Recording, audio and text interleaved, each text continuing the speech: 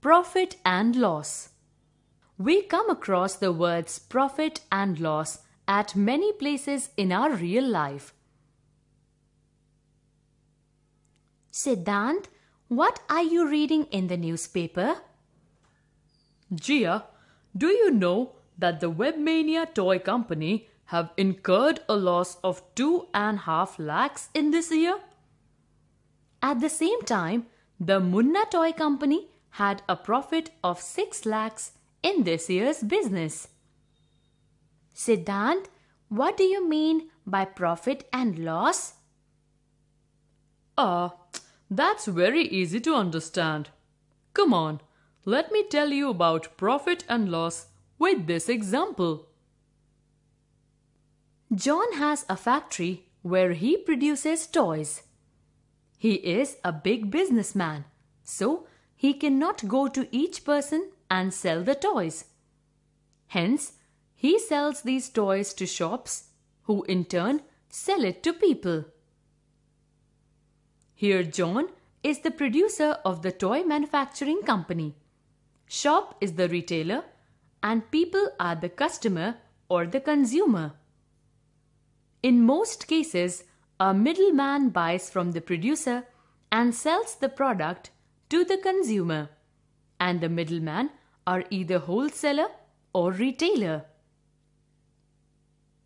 The price with which the shopkeeper is buying the toys from the producer is called the cost price, and the price with which the shopkeeper sells the toys to the customers is called as selling price. Let us assume that the shop buys a toy from the producer at rupees 200 and sells it to the customers at rupees 300.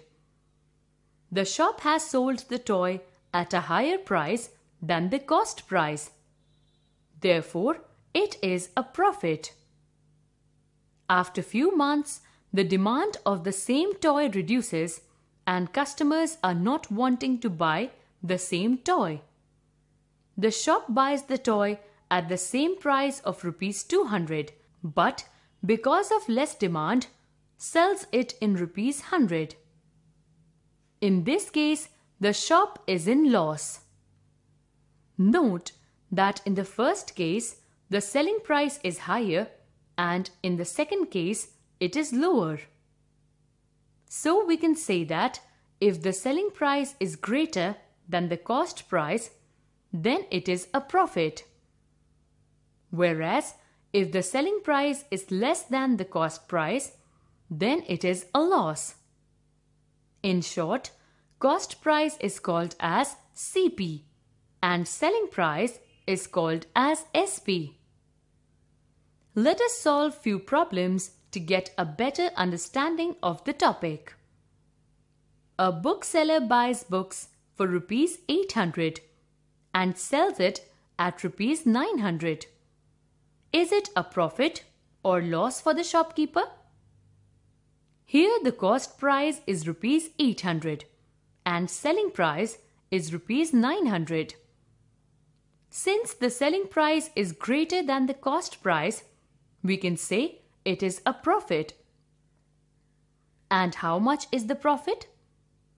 Profit is equal to the selling price minus the cost price. That is 900 minus 800, which equals 100. A profit of rupees 100 means that the article was sold at rupees 100 more than the cost price of the article. Let us look at the next example. A cycle shopkeeper buys a cycle for rupees 1500 and sells it at rupees 1200. Is it a profit or loss for the shopkeeper? Here the cost price is rupees 1500 and selling price is rupees 1200. Since the selling price is lower than the cost price, we can say it is a loss. And how much is the loss? Loss is equal to cost price minus the selling price. That is 1500 minus 1200, which equals 300.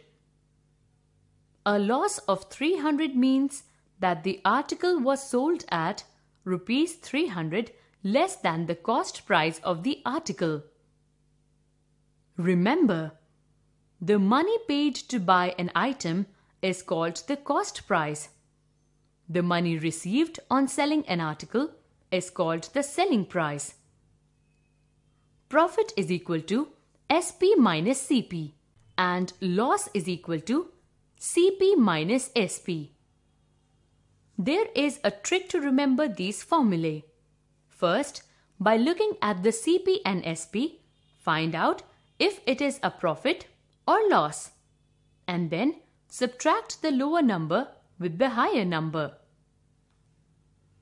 We know that when the shopkeeper buys toy from the factory, it becomes the cost price, and when he sells the toys to people, it becomes selling price. Sometimes the shopkeeper spends money on transporting the articles from factory to his shop. This expenditure is an additional cost. These expenses are included in the cost price of the article. These extra expenses are called as the overhead expenses.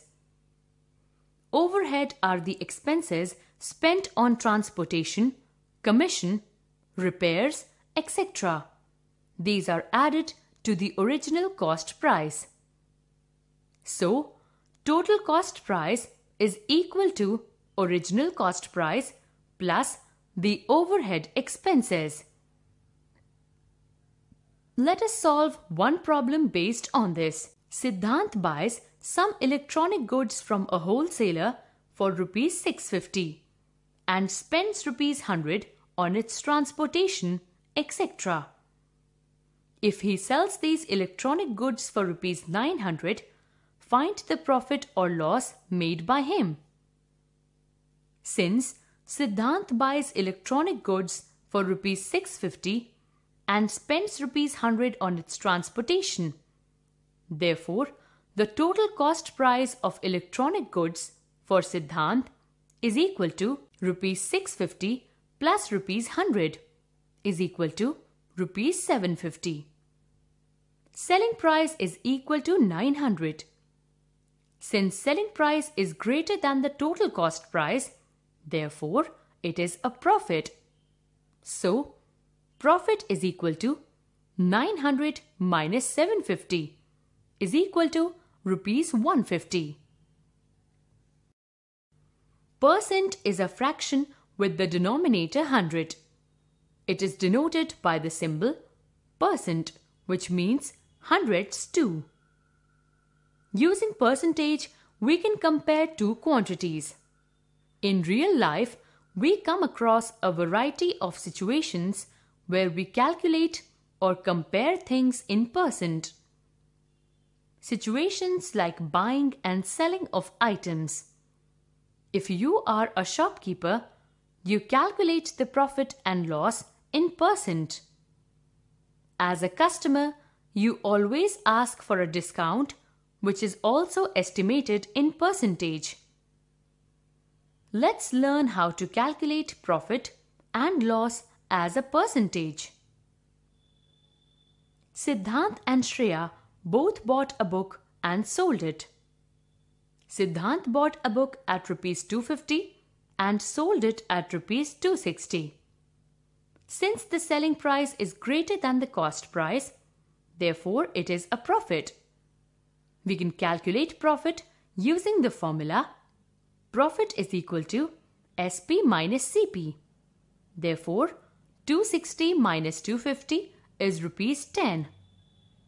Whereas Shreya bought a book at rupees 20 and sold it at rupees 30.